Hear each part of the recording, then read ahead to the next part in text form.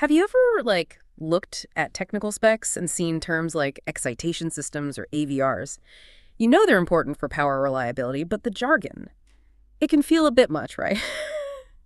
Well, today we're going to try and cut through all that. We're doing a deep dive into low voltage alternators, focusing specifically on these essential excitation and regulation systems.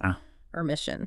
To unpack the core ideas, really look at the main systems, Shunt, PMG, and ARP. All this info comes straight from a document by Emerson's Leroy Somer, a major player in this field.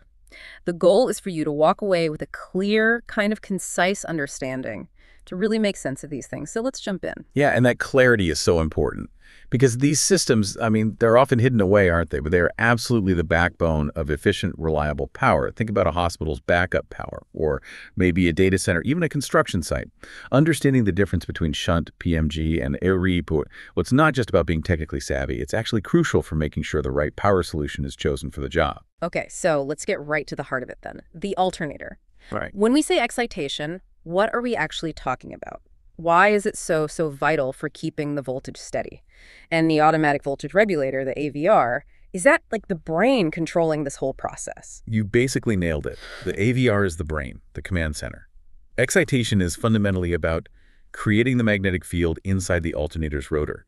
That magnetic field is what induces the voltage in the stator windings. That's the power we actually use. So the AVR's job is to precisely generate and regulate the current feeding that magnetic field. It's constantly watching the alternator's output voltage and making adjustments. Leroy Somer's AVRs, for instance, they're designed to be pretty simple to interface with, but they react incredibly fast. We're like under half a second, 500 milliseconds to regulate voltage within like plus or minus 0.5% in steady state. 0.5%? Wow. Yeah, and they're built tough too. Vibration-resistant coded circuits, they meet serious standards like IEC 60034- and UL 508. That super fast response time sounds like a real game changer for stability, especially when, the power demand jumps around.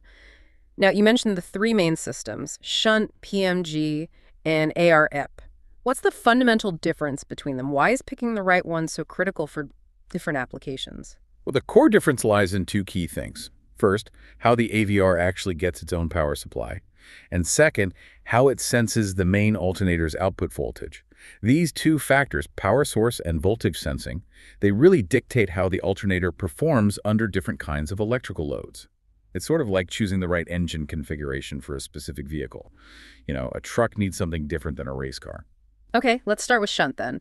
The document calls it the simplest, good for basic applications. How does it work, and what are its strengths and, maybe more importantly, its weaknesses? Right, Shunt. It's the most straightforward. The AVR gets its power and its voltage reference signal directly from the main alternator output terminals. It's just shunted off the main output. The big advantage is simplicity. It's cost-effective. But, and this is a big but, that simplicity comes with real limitations. It just cannot handle high overloads very well. And critically, it has basically no short-circuit capability. No short-circuit capability. What does that mean in practice? It means if there's a bad short circuit somewhere in the system, the alternator's output voltage collapses completely, which then prevents downstream circuit breakers or fuses from tripping properly to isolate the fault. Not ideal. I see. So when we talk basic applications, we're thinking maybe situations where you don't expect huge power surges, like maybe a small backup generator for a house, not a hospital. Exactly. Shunt is fine where loads are pretty steady, predictable, where you don't need the system to power through large motor starts or sustain voltage during a major electrical fault. Basic backup, essential but non-critical stuff. Makes sense. Simple, cost-effective, but limited. Okay, so if Shunt can't handle the big hits, what about when you need that capability for something critical, or even a flicker is bad news? That brings us to PMG Permanent Magnet Generator, described as suitable for demanding applications. What's the big leap here? What makes it so much better for those high-stakes scenarios? Right. This is where the engineering really sort of steps up. With PMG, the crucial difference is the AVR gets its power from a completely separate generator. It's a small permanent magnet generator mounted right on the shaft behind the main alternator. And the key point is this PMG delivers a constant voltage to the AVR that's totally independent of what's happening in the main alternator winding. Independent power supply. Exactly. And that independence is huge. It means the PMG system can handle high overloads, think starting large motors. And even more importantly, it provides a sustained short-circuit current.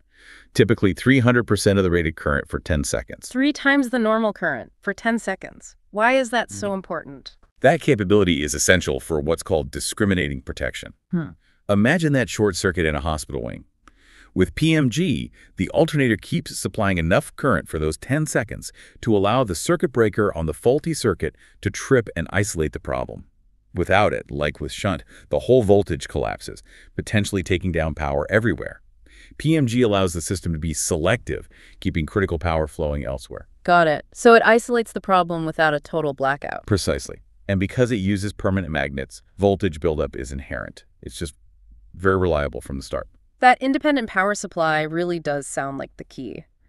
But I noticed the document mentions a trade-off. PMG systems tend to make the alternator longer, physically bigger, and they're usually the most expensive option, marked with 3 euro signs. Are there other factors? You're right. Those are the main trade-offs. Size and cost. They are definite considerations.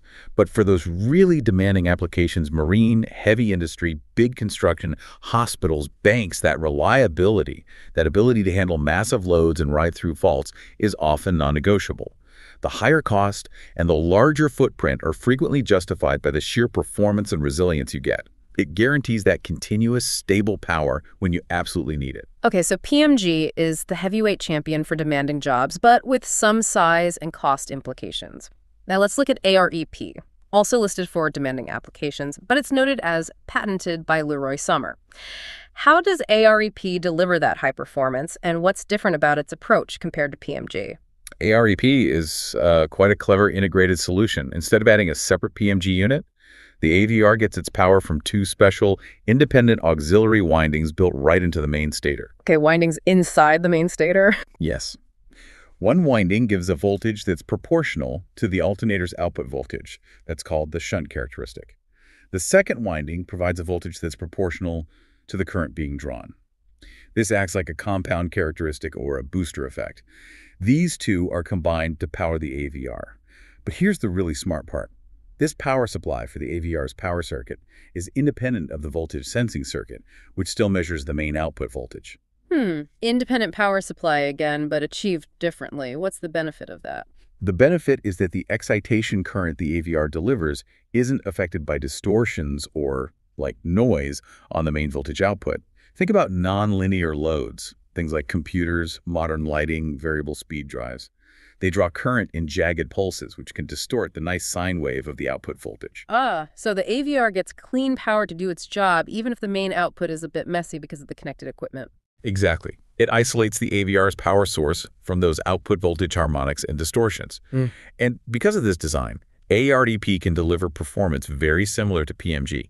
High overload capacity, and again, that critical 300% short circuit capability for 10 seconds for discriminated protection. Okay, similar capability to PMG. Yes, but here's a surprising point from the document. Alternators using AREP excitation are actually shorter in length than those using PMG. Shorter. Even with similar performance, that's a significant plus for installation space. It is. It uses a special skater design, as the document notes, but achieves comparable results in a smaller package.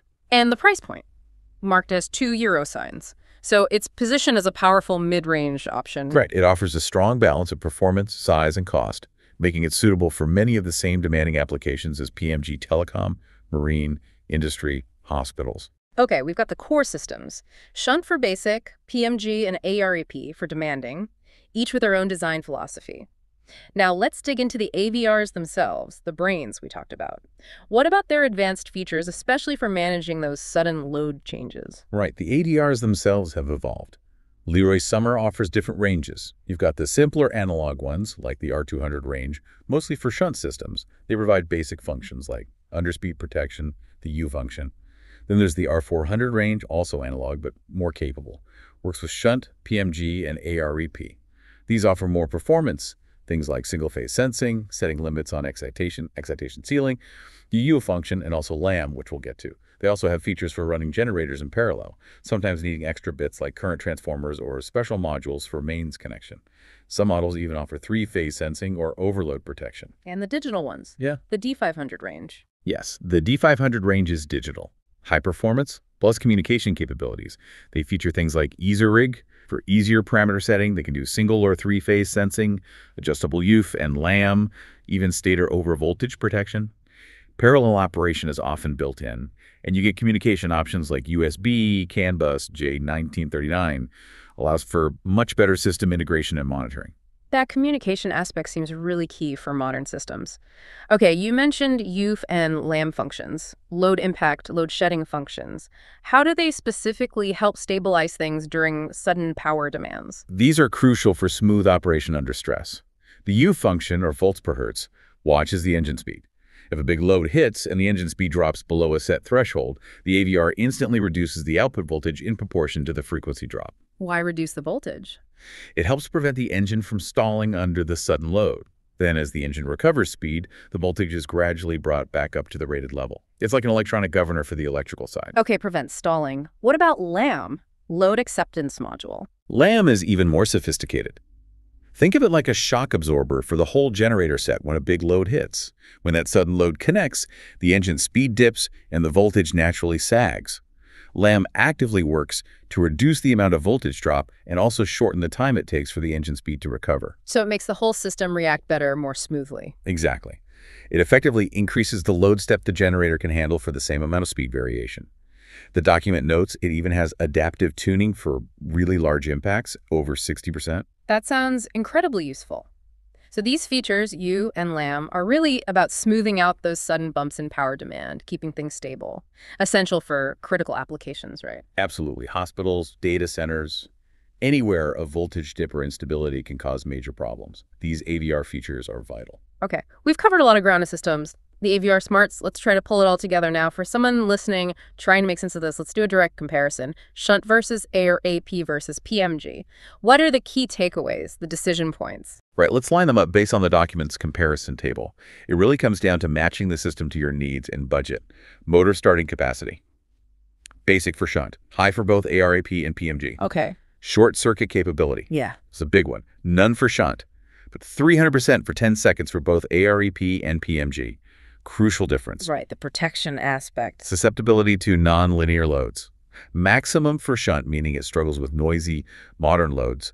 Minimum for both AREP and PMG, they handle them much better. Important with today's electronics. Number of components. Yeah. Minimum for shunt and AREP, maximum for PMG because of that extra generator unit. Fewer parts, potentially simpler. Potentially.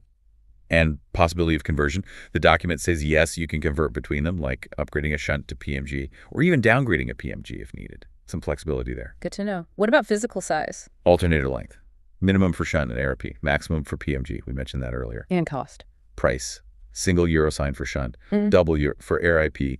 Triple euro for PMG. Clear hierarchy there. Oh. Stator design. Standard for shunt and PMG. That special integrated design for AREP voltage buildup. Shunt and AREP rely on residual magnetism. PMG uses its permanent magnets, which is generally seen as more inherently reliable for starting up. Okay. And typical applications. Applications. Basic backup for shunt. Telecom is highlighted for AREP. Then marine, industry, construction, hospitals, banks, standard production, those are listed for both AREP and PMG. They cover similar demanding ground. Right. And one last interesting point. Lifetime. Yes, lifetime. The document rates it as optimal for shunt and AREP, but reduced for PMG. Reduced? Why? Primarily because PMG includes that extra rotating part, the permanent magnet generator itself. More moving parts generally mean more potential wear points over the long term compared to the integrated AREP system or the simple shunt. That's a really important point for long-term thinking. Okay, that comparison is super helpful. And it's worth mentioning, as you look at Leroy Summers' alternator ranges, the LSA 40, 42.3, 44.3, all the way up to 54, the document shows they're generally compatible with all three. Shunt, AREP, and PMG gives you options across their product line. Some also offer a PMI option, another variation. So wrapping this up, we've really dissected these three main excitation systems. Shunt for the basics, PMG and AREP stepping up for the demanding critical jobs, but with different designs and trade-offs. And we've seen how vital the right AVR, with those smart features like UF and LAM, is for keeping the power stable and reliable, regardless of the load. Hopefully that gives you a much clearer picture. Absolutely. And maybe a final thought to leave you with, building on that lifetime point. Given that AREP offers comparable performance to PMG in many demanding areas, is shorter, potentially simpler with fewer parts, and rated for optimal lifetime, how much weight should you give to that potential reduced lifetime and maybe higher long-term maintenance cost of the PMG due to its extra turning part when making a selection. Even if the initial performance specs look very similar on paper, it really pushes you to think about the total cost of ownership and long-term operational uptime, not just the upfront capabilities.